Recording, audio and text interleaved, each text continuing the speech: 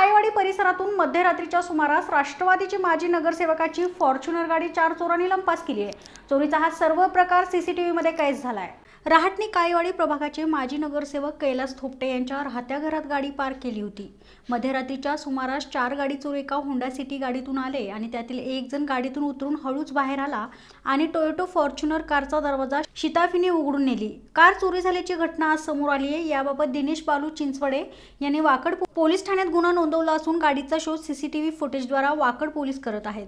प्रतिनिधी मोहन दुबे, दिनमान न्यूज, पिंपरी चिंचवड।